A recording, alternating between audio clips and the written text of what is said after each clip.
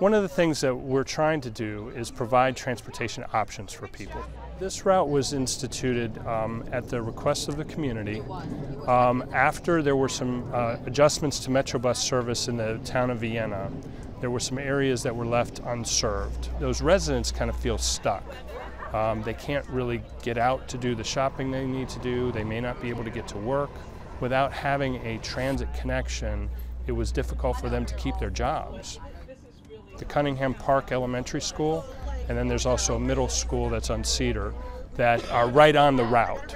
So it will allow parents to get back and forth if they don't have a car and need to pick up their children in the middle of the day. Also, the middle school students have the ability to ride all the Fairfax Connector buses for free. This was a very important partnership. It was really initiated by the PTA at Cunningham Park Elementary and a group called Voice, which is a community nonprofit. So it really was an iterative process and a real back and forth between the community and the county. For the month of April, the 467 is free, completely free. We want everybody to come out and try it, see if it works for them, where the bus will provide them a much more consistent alternative, a cheaper alternative, and hopefully a safer alternative as well.